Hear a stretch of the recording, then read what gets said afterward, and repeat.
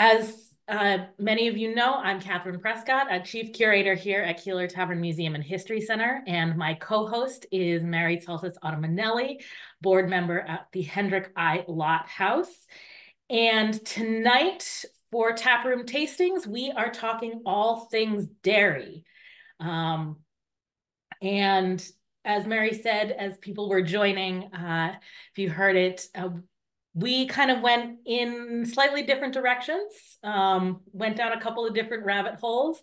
There is a surprising lot about dairy out there. And it was very easy to get sidetracked, I would say. Was it was more exciting than I thought it was going to be because you think of dairy and you're like, okay, well, how does it influence food culture in the United States and even on the East Coast? And then we had mentioned Al Capone's like touch into the dairy industry because his sister dies of contaminated milk. He's the reason we have like expiration dates on labels now. And you're like, okay, well, Al Capone is part of this. New York City had a really big dairy industry, mob related as well. And then we like picked out a few of our favorite recipes, and it was just a very big hodgepodge. I don't know where to. We could probably start at the like timeline wise of. Do we want to start with the universe or do we want to start with Columbus? I think we can start with the universe. Yeah. We Dairy, live in the Milky Way. yeah. So dairy is, or milk in general, is kind of one of the uh, first things that really develops in um, the human diet in the agricultural revolution in the Neolithic age. Humans differ from other mammals in that we drink the milk of other mammals. But also that many of us continue to drink milk after we're weaned. So most mammals, they're done, once they're weaned, they're not drinking any other milk. So, and this milk consumption kind of has ended up in a lot of the mythology in around the world. So, Mary, you want to tell us about the Milky Way? I have never felt more like a fourth grader trying to read through NASA's website. Big words were very challenging this day. But I was doing my typical Google search when I kind of start these things, and I went, oh yeah, we live in the Milky Way. Like, where does that come from? Um, Milk was a very important symbol in mythology, going back to the Sumerians, the Greeks, the Egyptians, and the Romans. The Fulani of West Africa believe that the world started with a single drop of milk. You'll see this theme consistently. There was the Greek mythology origin story that the goddess Hera, who sprayed milk across the sky, thus creating the Milky Way. According to ancient Greeks, when Zeus's wife Hera was breastfeeding Hercules, the muscular infant was suckling so brutally that the mother milk got spilled all across the velvety black sky, thusly producing. It's not even like it's just the size that we see today, which I think is very interesting. And the fact that everything kind of always, there's a root in milk that I didn't realize goes back this far. And then we can skip it. Well, the ancient Romans also, I really loved, literally means the road of milk when you talk about the galaxy, which I thought was really cool. And then I went onto NASA's website. I put up a really fun fact. Um, Not at all terrifying that we're going and living in the universe like this. I always get a little crazy when I have to think about it. But yeah, you look at photos of the universe and you're like, I understand as somebody who is not as knowledgeable as NASA with things like the Hubble telescope of why you would think that the origin of the universe developed with the concept of a droplet of milk. It is very beautiful, though. I will say I did look at a bunch of photos and kind of go through their slideshows, and I was like, yeah, I get it. I get it.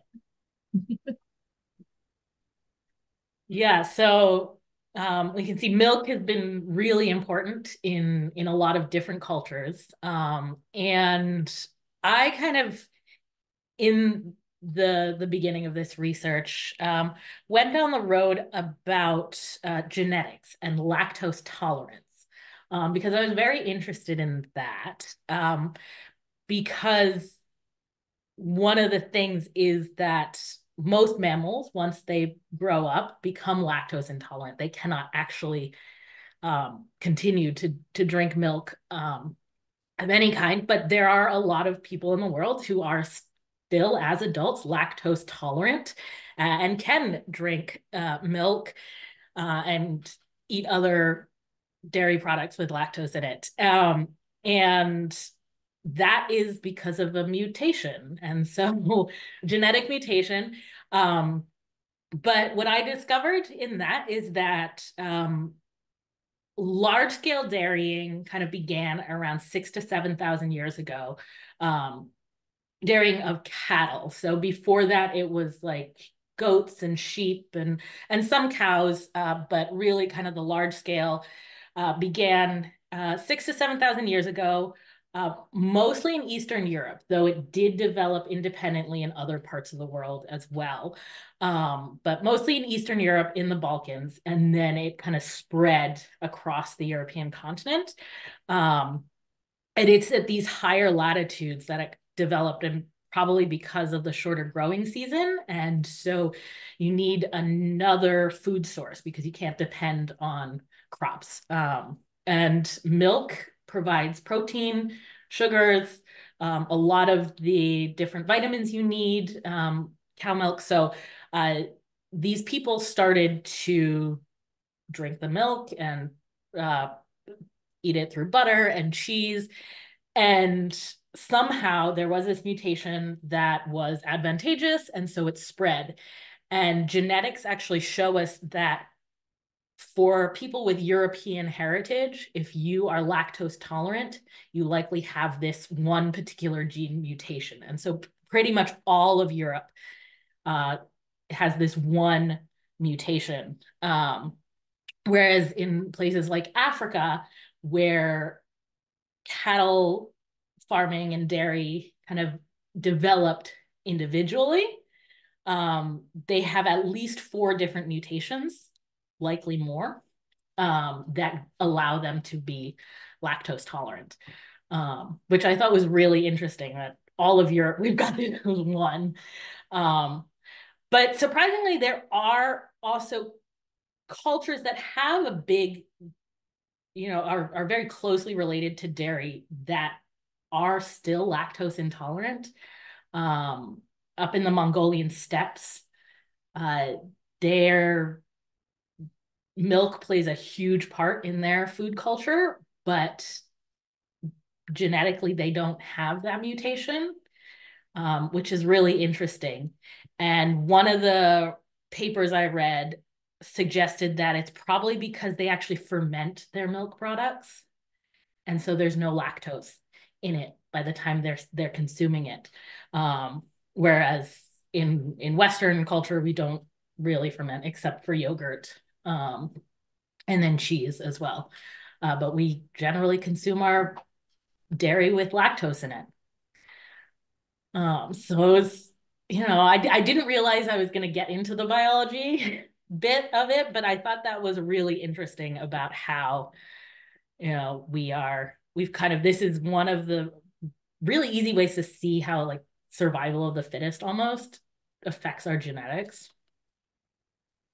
Which is so interesting because when we talk about these things, I always kind of look back to the Greek part of my background, and I'll look at my husband's Italian part, and how each ingredient that we're looking at each month plays into our lives and stuff. And I was like, wow, Greeks eat a lot of dairy. Like tzatziki is a big thing in my house, and we love yogurt, and I'll switch out milk with yogurt if I'm baking for like a fluffier muffin.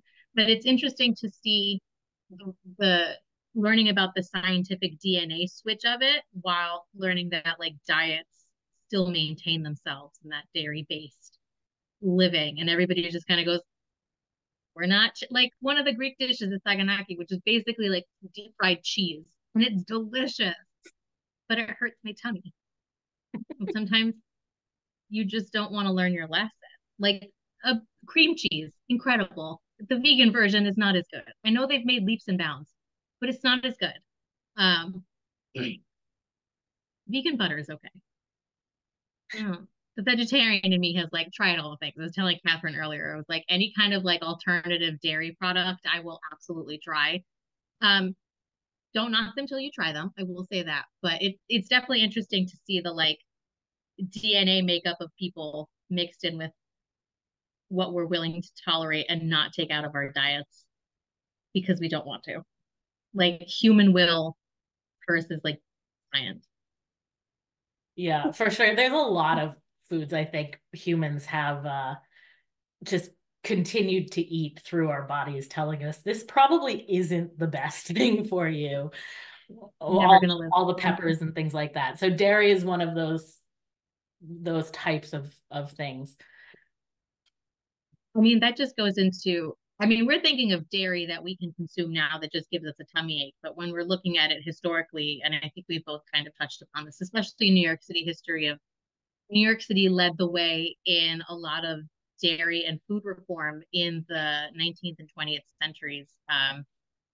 The unfortunately one of the things that I had to look at a lot when I was doing research for this was the high rate of children's deaths in the 1830s and 40s due to contaminated milk because it just wasn't pasteurized. It was being um, sourced out in very disgusting, really gross environments. It was called swill milk. And there's a whole entire clean milk movement. So when you think about clean food today, it's kind of along the same lines. Let me pull up my slides because I was able to find, oh no, where is it? Um, just a lot of advertisements and journalism around the concept of milking, swill milk. So on top of having access to clean water, which was very limited in New York City, another important beverage was access to milk. And that was used for young children drinking it, to recipes, and just kind of everything in between. So, swill milk is produced because brewers and dairymen were locating their dairies next to distillery manufacturers, and they were feeding the cows the waste from the distillery's fermentation process, which was that swill grain mash that's left over. So that's what the cows were eating. So already what they were producing was already malnutrition, really yucky stuff. In order to boost sales, the swill would actually come out really thin and blue, which is really, really gross when you have to think about it. And what they were doing was they were adding in water for volume, chalk for coloring, and then molasses for sweetness, and then on occasion, egg for creaminess. And they were realizing that a lot of kids were still dying, and this was on top of things like cholera outbreak. Um, Cows were dying at a very large rate at this point because they were also just not being tended to. So you can see this is the milking the cow, milking the dry cow very literally. On its last breath, they would milk the cow even after it had died, and then chop it up and send it to the butcher to be sold for meat. And the children's death rates because they were ingesting this, and it was normally the poorer people because the rich folk would have access to clean cows who would probably be on their farm, or they would move uptown and have access to cleaner farms that didn't have cows living in this environment. In 1843, before the epidemic hit the swill stables, the city inspector of New York reported that children under 5 years of age represented nearly 4,500 of the 13,000 deaths in the city. So it's a very large percentage. And that's under 5 years old, when already the birth rate and the survival rate are low to begin with in the 1830s in New York City. In 1856, so about a decade later, 13,373 children under the age of 5 died, while the number of deaths of people over the age of 5 had kind of maintained that 13,000 number. Um, by the 1840s, children under 5 had represented roughly a third of all of the deaths in New York City. And then by the 1850s, they represented more than 60% of all of the deaths. So this is it's a bad percentage. And I say that as somebody who has a 5-year-old, and the concept of like actively not knowing how to give them clean food is terrifying. So this moves into kind of New York City's first push towards what I would consider like a food activism in the progressive era. Um, you have these journalists and you have these wealthy mothers essentially coming in and saying, why are all of these children dying? And they would go into these stalls at the breweries or into the pastures and realize how terrible the conditions were. So you can see one of the first ones was Frank Leslie's Illustrated. He led the kind of movement towards that clean milk. So he went in with a bunch of his reporters. Strangely enough, conspiracy theory number one, one of his reporters went in there and he ended up dying and they didn't see him again.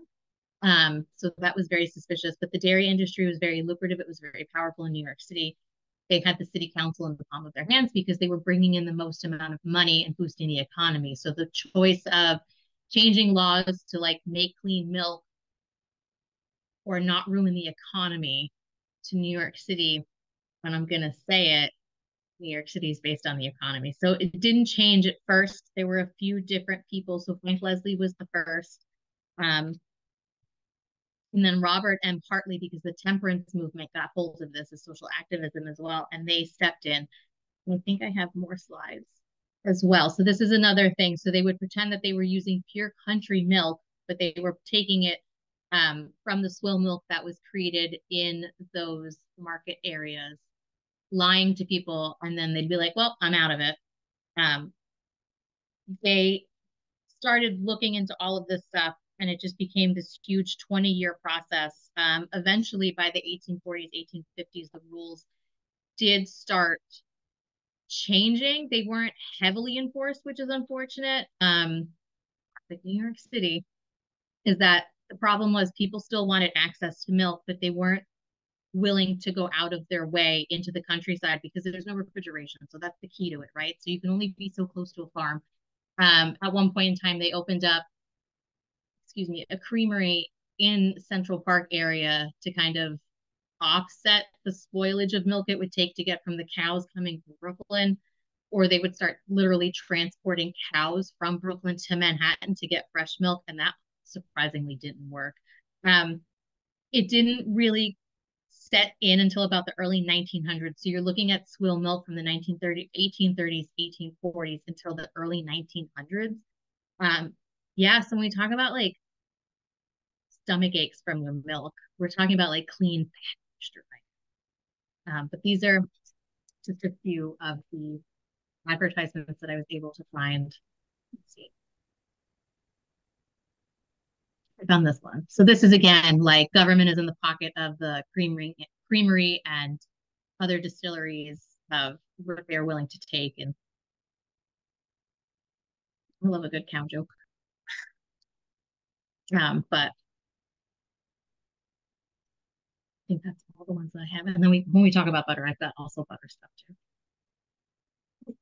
Yeah, I think that's one of the things that I was also I went on a little kind of side trip on was the health and safety laws that came about often All bad. or around milk and other dairy products. And I did end up reading this article. These two constitutional law historians were going back over all these cases surrounding health and safety and milk, and kind of trying to argue that the progressive era in this one particular area was less progressive, at least in the judicial system. And there was a lot of overturning of legislation that was deemed unconstitutional at this time.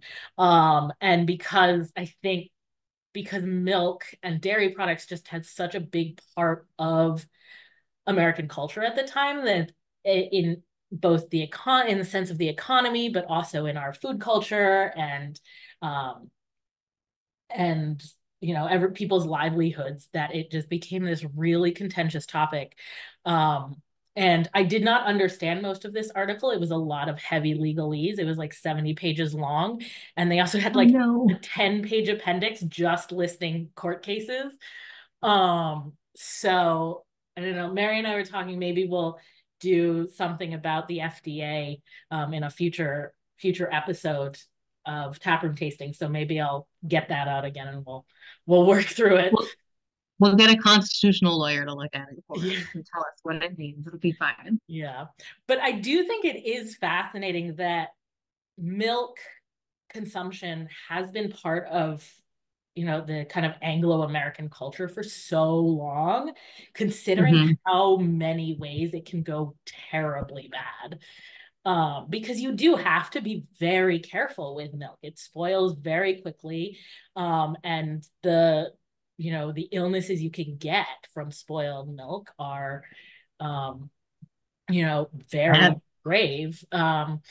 And there's a lot of diseases that can pass from cows to humans. So like all of this kind of brings back to focus like how, It's intricate and nuanced at the same time. yeah, Yeah, there was a lot to unpack when I was looking at a lot of the epidemics and also how it plays in today because I was reading an article from like the early 1900s of cows getting mastitis and like giving antibiotics and how people organic foods and like that I didn't even I that's that was a different taproom tastings for a different time but that was like it's very like you think you're going to read about one thing and then it circles into opening up 16 new tabs to talk about or like look up something else.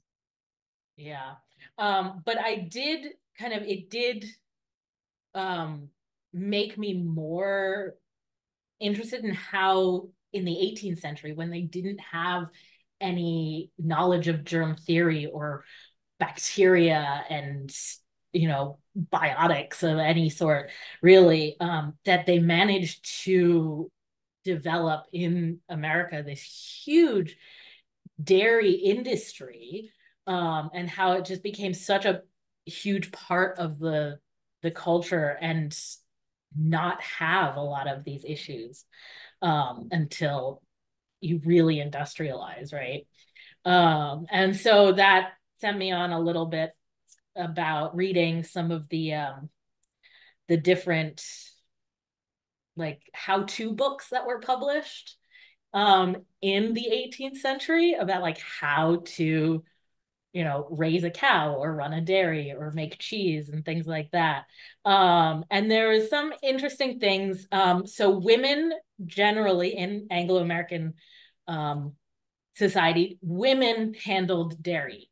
So the men took care of the cows, like the animal husbandry part, but the dairy stuff, it was all done by women because they knew they had to keep it spotless. It had to be really clean, and men were just too dirty. So that's why women did it. But also a lot of these pamphlets warned that it should be like the farmer's wife or their daughter.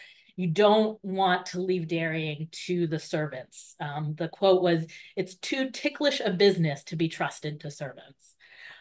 So they knew that this was like, you had to be careful with it, right? And the dairy was very specific. It was usually attached to the cattle shed, and uh, cows were milked at least twice, sometimes three times a day. And they could give up to, or at least 2 gallons a day, although the maximum is about 8 gallons in the 18th century. Um, the one article I read did do the calculations. At 40 weeks of milking per year, the average cow gave just under 5,000 pounds of milk, which is actually not too far off the average produced by a modern shorthorn cow. So that, Interesting. yeah, because they do point out cows in the 18th century were smaller than modern dairy cows, but Hmm. they produced a similar amount of milk. Um, and Interesting. it was also interesting early in the colonial period when you have a bunch of different nations kind of settling in different parts of North America, um, where American cows came from, where American dairy cows came from. There was an interesting article I read. So the current cattle heritages in the different regions of the US generally reflect where the cows came from. So, like in the Southeast, the cows generally are of Spanish origin. They're not great milkers. They're smaller. Um, and in the northwest, so the Wisconsin area, they're French cows. They came out of French Canada. They were brought over that way. But in New England, we have Dutch and English cows. So the Dutch brought their cows over to New York, the English to Massachusetts. So here in Connecticut, we get a bit of both. Um, but one of the things Adorable. I really found very funny is the Dutch cows were known to be better milkers, but they required more care. They were a little bit finicky. Um, Ugh. and so the English cows were deemed to be better suited to the American colonies because they were supposedly sturdier, even though they didn't produce quite as much milk.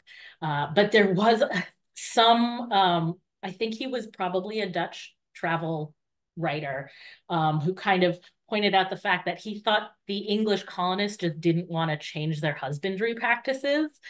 And so they felt like they could just deal with the English cows and they didn't have to take care of them as much as they did the Dutch cows. Gonna Uh, say who wrote that because it sounds like it's an English bias. no, I think it was a Dutch guy. He's like, they're not gonna like change their ways to get better milk, right? Um, but yeah, Okay. so that was kind of early cows in the colonies. And then kind of moving on, I said the average cow gave at least 2 gallons, but a maximum of 8 gallons of milk a day. That is a lot of milk to try and keep. And so obviously the best way to preserve milk is either in the form of butter or in the form of cheese. Um, Delicious. yeah. Uh, Yeah. so that's kind of the direction I went, right? And so I did, excuse me, um, look at butter production and lots of different butter butter churns.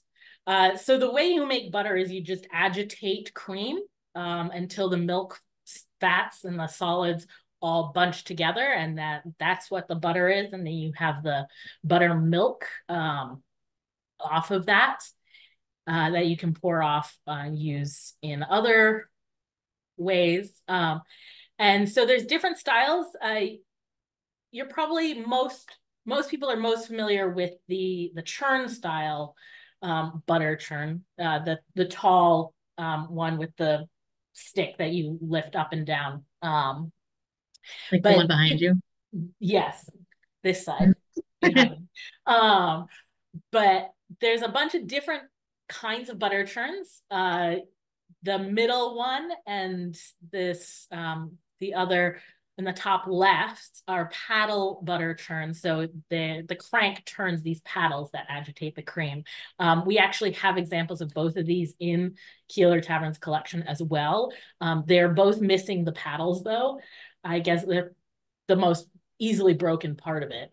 And then there's also the barrel style, which looks to me, it reminds me of a cement mixer because you'd Yeah. literally the thing would just tumble around and that's how you would make it. Barrel is going, right? Yeah.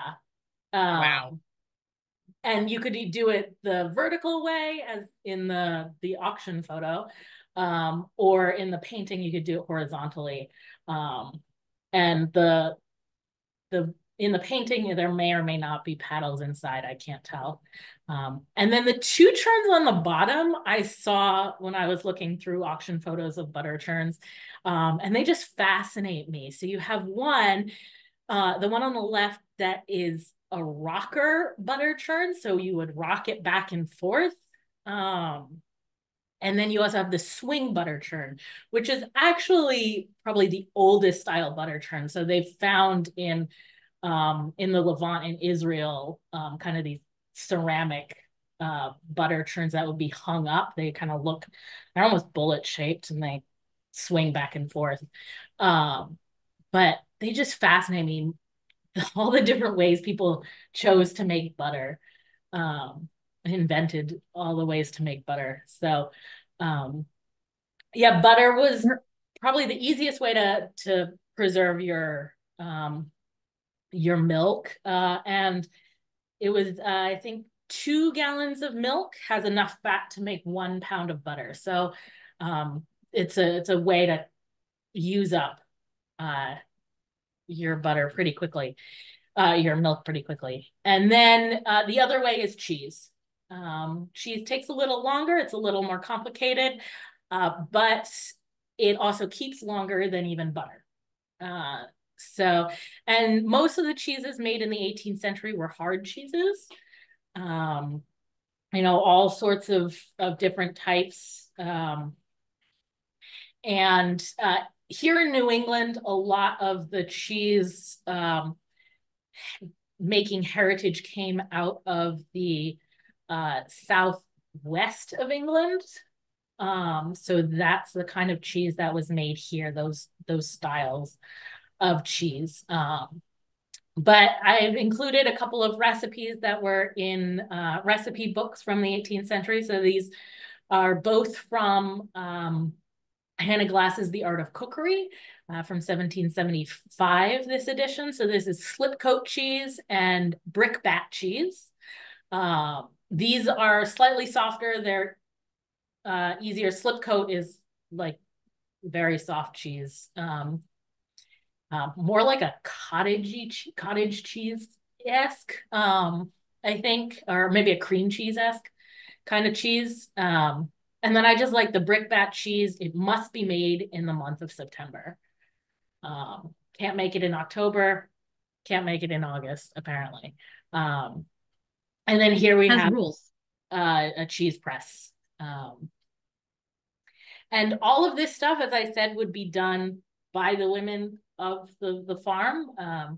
And then the question is, what do you do with all of this stuff?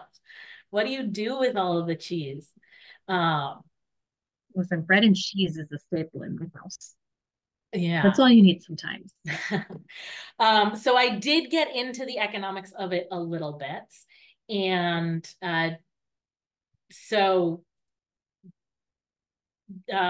actually a lot of the butter and cheese produced in New England especially, but in all the colonies was exported to the Caribbean mostly. Oh, So in the 18th century, the European powers had colonies in continental North America, but also in the Caribbean. And in the Caribbean, all of that land had to be set aside for sugar, sugar production. So they weren't going to set aside any land to pasture cows. And so instead, they got all of the cheese and butter they needed from the continental colonies. So I had the number. It was in the years 1768 to 1772, so just before the Revolutionary War, about 1 million pounds of butter and cheese were exported to the Caribbean colony, the British Caribbean. So yeah, that is a lot of cheese. However, that was only twice that was sent into the coastal trade, so to the big coastal cities in North America, so places like Charleston and Savannah, and down into Florida. Philadelphia was the largest butter exporter, and Newport, Rhode Island, and New London, Connecticut were the largest cheese exporters at this period, just before the Revolution. Of course, after the Revolution began, trade to other British colonies was stopped. However, the French then said, you can send it our way. And so we switched to sending it to the French Caribbean ports. But after the war, not much trade to European ports, except during the Napoleonic era. because when the Napoleonic Wars were happening, they were too busy fighting each other to deal with that. And so America stepped in to bring that. And then the other thing I found super interesting is that in 1794, trade of dairy products to China starts showing up. In 1794, Ooh, 5% of American dairy exports went to China, which means, I mean, that is a long way because you have to go down around South America and then come back up. So their preservation techniques must have been very good. I was gonna say, like, I get the trip to West Indies. Like, I can see that trip, but going all the way to China with Yeah, cheese. yeah. It was Interesting. yeah. And the cheese, I think hard cheeses, they last for quite a while. That I can understand. It's the butter that, I mean, because Yeah. butter, it keeps longer than milk, but it's not. Um, and so I Wonder did, if it was being wrapped better in the way yes, that like a sugar would have been wrapped, maybe. one of the things that I did find out is how they preserve butter. You can see, so this is from The Art of Cookery and then also American Cookery by Amelia Simons. How to choose when you're marketing, how to buy your butter and cheese. But in this particular edition of The Art of Cookery that I found online, it has this handwritten receipt to preserve butter. And it's basically just a ton of salt. Um, so it's take 2 parts of the best common salt, 1 part sugar, and 1 part saltpeter. Beat them up together. Take 1 ounce of this composition for every pound of butter. Work it in well uh, into the mass, um, and then that's how it'll hold for 1 month. It says. Um, And then one of the things that it is noted is that before you use the butter, you have to wash it out, right? You want to Yes. wash out all of this salt and the saltpeter specifically. Um, but Now I'm interested in this trade yeah, because now I'm like, what were they trading for, right? Because we showed up with butter, and what good was coming back? We should do a whole taproom tasting on Chinese trade. Absolutely. Now yeah, I need to know. There has to be some letter that's at least one voyage was like the butter didn't make it, the cheese didn't make it. yeah. Um, so the other thing that was interesting is looking at these, like how to pick the good butter and the good cheese at the market, right? And Amelia Simmons is she provides a lot more detail about this and different things like, you know, new pine tubs are ruinous to butter. And to have sweet butter, you have to procure it in May and things like that, which I thought was really interesting. Whereas Hannah Glass is just like, when you buy butter, don't taste the outside, try the middle. That's it. And if cheese has Which holes is in it, it probably has maggots in it. I was like, okay. yeah, which is so interesting because I was trying to figure out the process to get milk from Brooklyn, which is where most of the farms were, to Manhattan at the time, and there were these huge contraptions to kind of keep it fresh. And one of them had like a cement like barrel situation to keep air. We were trying to keep it airtight, and they were trying to keep it from spilling or getting over too heated to like congeal. And I'm thinking of this process, and I mean, we're looking at today a 45-minute process from the lot house to like a downtown New York situation by train by like 2024 standards. And I'm thinking a couple of hours, we're looking at like a day's journey. And then we're looking at preservation techniques to get us like across an ocean or literally across the and I'm like, and then you realize how late in the game refrigeration happened And you're like, but why didn't it happen? Like, I can't say anything because I don't understand science. Like, I know that the fridge works. We're good. Like, I'm a history person. I'm grateful that it exists. But sometimes you look at these people and you're like, why didn't we push for this sooner? Yeah. But it is interesting that we were exporting so much cheese. I was looking into New York's role, and Little Falls, New York, turns out had the first cheese market in the United States in the 1860s. And this was a pretty big deal because instead of people going around to the smaller places and the smaller, I keep wanting to say distilleries, the creameries, same thing almost, right? It's kind of, everybody would go to this open cheese market on Mondays, and it was in the Mohawk Valley. So it was one of those like central location in upstate, I would say upstate New York. I may get yelled at for this. I'm so sorry. But it was such a dominant industry in that area that this like train station became so famous. It's also noted after Abraham Lincoln was assassinated, his body came down on that rail track as well, and everybody waved and was like trying to offer him cheese, and I was like, we're taking it too far now. Let me pull up some of these because I was able to find, and it's always what I love about doing these is I always get to poke around a lot of the local historical societies, which always have like the best fun things. So this was James Williams founded the first cheese factory in the United States in Rome, New York in 1851. He was a local, where's his little bio?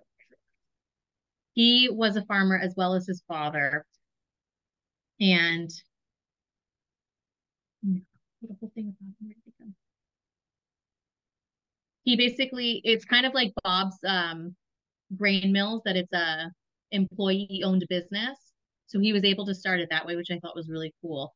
And I wasn't able, unfortunately, because not everything has been digitized.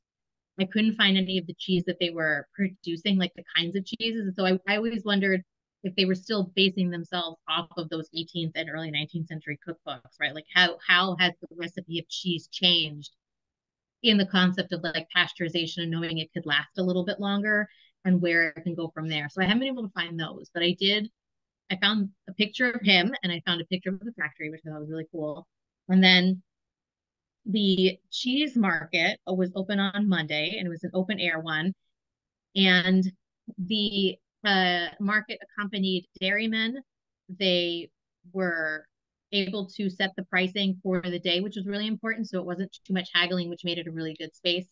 Um, and the dairymen would come into the village with their wagons laden with butter and cheeses and would line up along the avenues of all the streets of Albany and Ann.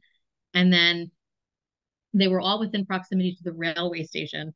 So I think I have a picture of the cheese market. I was able to find that. The amount of cheese that they were producing is absolutely bonkers. Uh, that is a million point six. That is so much cheese in the 1880s. And it was just happening. So you can still go to Little Falls today. I think they're on their fifth or sixth anniversary of like a cheese fair. It's huge. There's like 150, 200 vendors or something like that. And they expect so much business. And I mean, like my exposure to a cheese market is basically like the dairy aisle at Trader Joe's. Um, it's fine. But when I was looking up the statistics, again, I couldn't even find the recipes for the cheeses that were being produced at this cheese market, which I thought I would be like almost kind of on. But I was also able to find that in 1860, nearly 11 million pounds of cheese were sold and shipped out of Little Falls. On a single day in 1866, over 380,000 pounds of Herkimer County cheese were delivered to the railway station. And then by 1871, that production grew more than 6 times to 68 million pounds, which also included exports to England. It's so much cheese. Um, but I, yeah, it's just so much.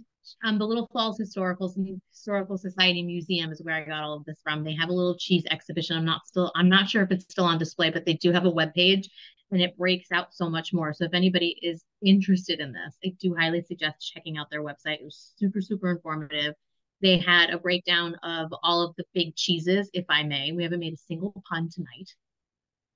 Of all of those big cheese producers and companies and how they got into it. And it's a lot of local businesses who were family run for generations and kind of took advantage of the fact that the railway was right there and technology was changing and packaging was changing, and that they could come together, and they bought the Evans Hotel, which is now the Evans House. I didn't get them to let me use it without the watermark. I'm so sorry. But please check out their website. It's a very cute exhibition digitally, and you can see that they have pieces inside. So if anybody has a chance to go to I would like to go and check out the cheese exhibition, where they would have all of their meetings, and they would have their big board meetings and talk about cheese and the role they were playing in the New York City economy, essentially, which is really, really cool. And I didn't expect to have like such an excitement about cheese, but here we are. Um, yeah, New York City crushed it. We're still like one of the top 5 producers of dairy, which I didn't realize. Um, I don't hate it. Yeah. Um, well, you've spoken a little bit about New York, so I suppose I should talk about Connecticut a little bit. Connecticut has always been a fairly large dairy producing state. Had a little bit of a dip in the years after the American Revolution when most of our dairy farmers went to the Western Reserve, which is now in Ohio. And that's just because there's more land there that is easier to have a lot of cows on. Um, so these are, I'll get to these, but here is my um, map of Connecticut dairies. This is not all of them. This is just what showed up when I typed into Google Maps Connecticut dairy farm. According to ctdairy.org, there are 90 dairy farms as of 2020. There are 90 dairy farms and over 19,000 dairy cows in the state of Connecticut. So that is our Connecticut Moo IQ, which I love. It's adorable. So Connecticut does have quite the dairy heritage, and around here there's a handful of dairy farms, and a lot of them. Connecticut is actually known now for the ice creameries that are usually attached to these dairy farms. So there's really good ice cream that comes from these places. And for the most part, dairy has been really successful here in Connecticut. Obviously, in the colonial period, it was a lot of small time things. Most family farms had at least 1 or 2 cows. But once you got into the 1800s, you started to see more farms specializing.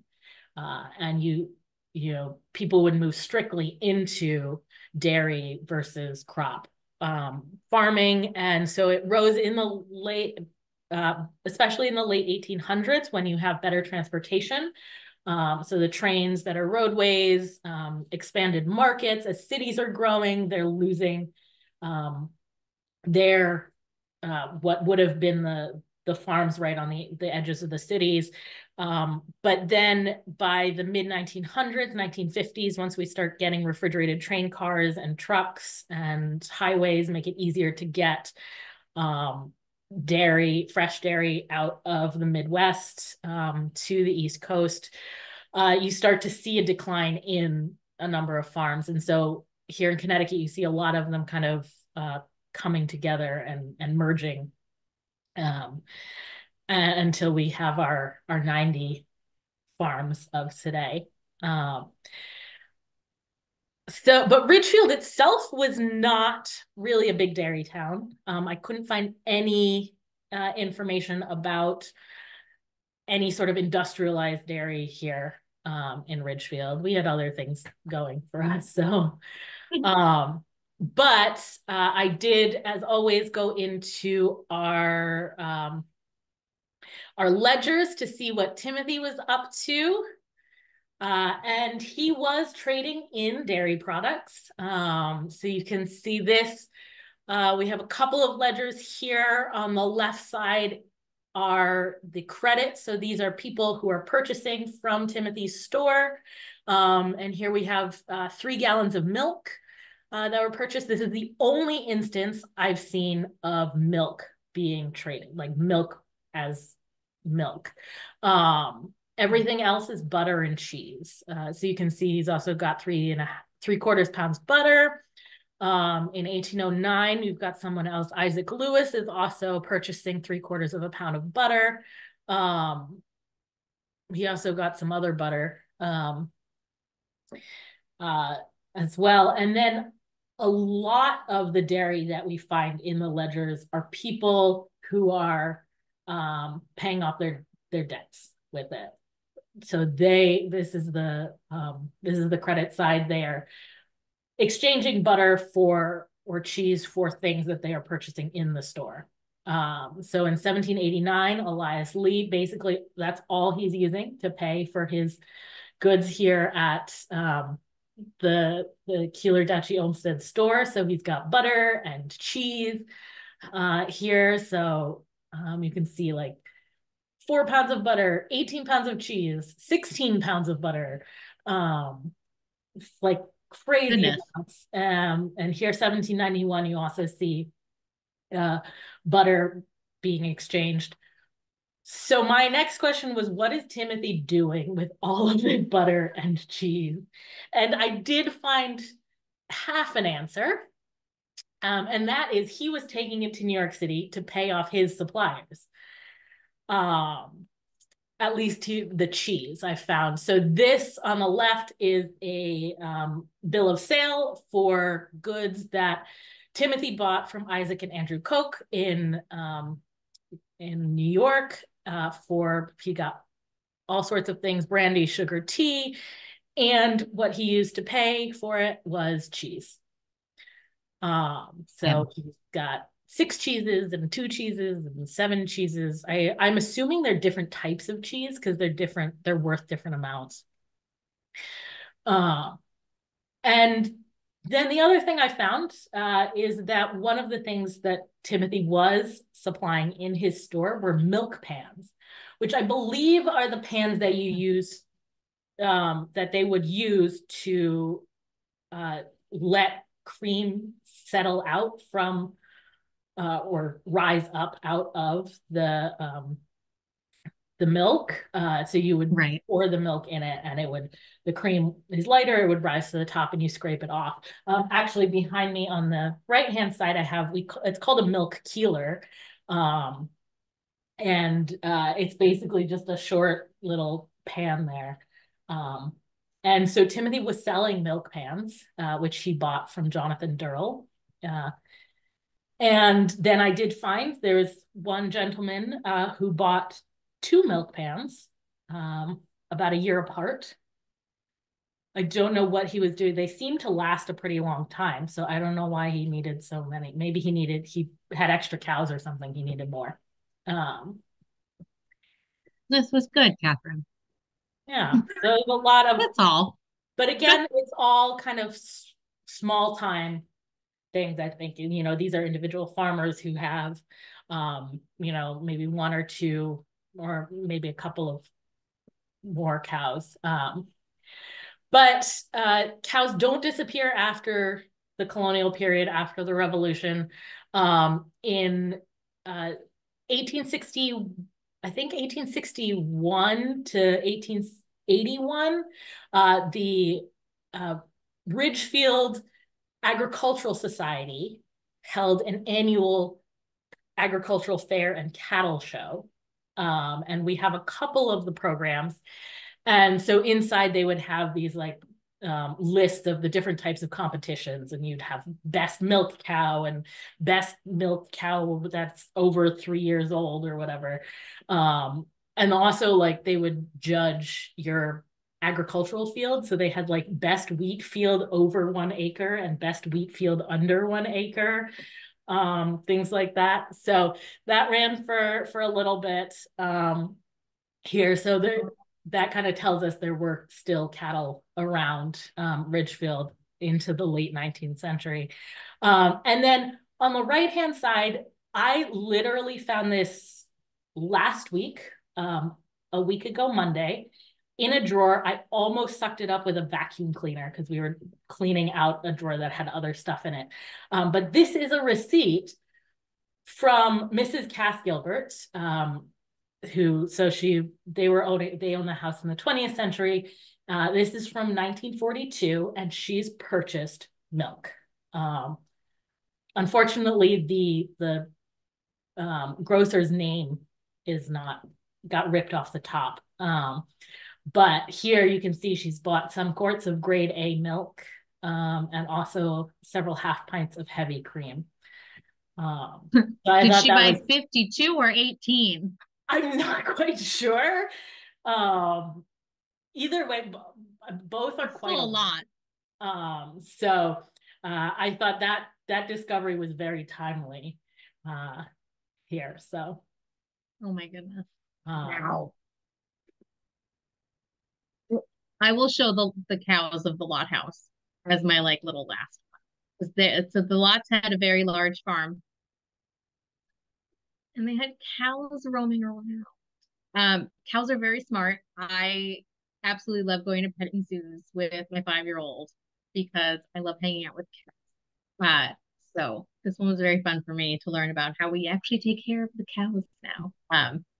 It's very sad to see all of those propaganda and activism progressive journals, but I look at the house now and I look at the very suburban-esque situation in Marine Park, and then I look at these photos of the chicken coops and the barns and the cows and the pastures and even the competition-sized tennis court that they had at one point. And I'm like, it's so cool that this existed. And it makes us want to have things like chickens and goats. And I don't think we can swing a cow in Marine Park.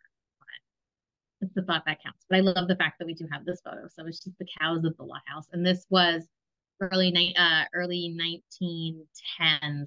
So the lot slowly started to downgrade their farm as they realized that southern Brooklyn was going to start getting popular with the crowds, and they were going to start building houses and street grids, and they were going to get things like electricity and indoor plumbing in the next decade, and all the things happened. But it's strange to think of Brooklyn as a very agricultural playground, especially when you see things like cows. When you hold up a photograph and just see an entire row of houses now, but you get a picture of cows.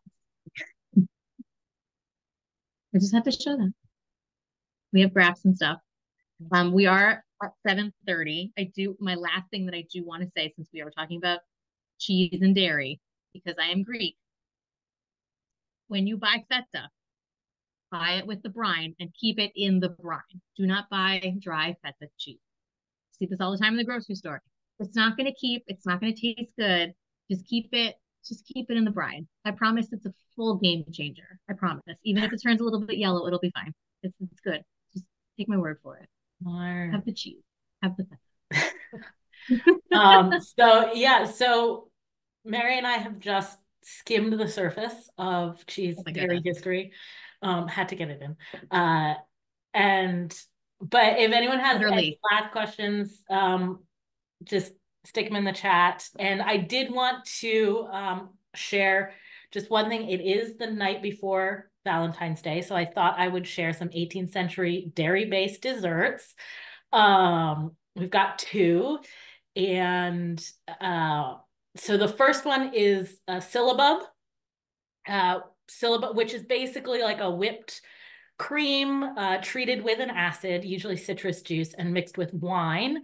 And when you put them in the serving glass, they separate out, and so you get this like double layer um, thing here. So you can see in this painting, you can see they've got some whipped syllabubs in the back right in the center. There's a couple of different kinds of syllabub, but generally you'd use like a nice, either a white wine or a red wine, and you get that separation there. Uh, and then the next one is a little bit uh, probably more to our taste. It's called an orange fool. It's basically an orange custard, um, but you've got uh, oranges and eggs well beaten into a pint of cream. With a quarter pound of sugar, a little cinnamon and nutmeg. And so the name fool comes from the French fouler, which means like to press or crush. So you can make this. They had recipes for all sorts of different fruit fools, raspberries, strawberries, gooseberries, and the fruit is like pressed and crushed. Um, if you kind of follow historical foodways at all, several years ago, Townsend did a video on Orange Fool. James Townsend did a video on Orange Fool, and it kind of blew up for the wrong reasons on the internet because a certain segment of the American internet thought he was talking about the president at the time. Um, yeah. Oh, So, but no, he was talking about this particular dessert, which actually looked really good. Uh, so, I think I might whip one up at some point. Maybe not oranges. Not a fan of oranges, but raspberries or strawberries would be good. Um, so yeah, thought I'd share a couple of dairy-based desserts that you might be inspired by for Valentine's Day. I love that you just went like full whipped cream.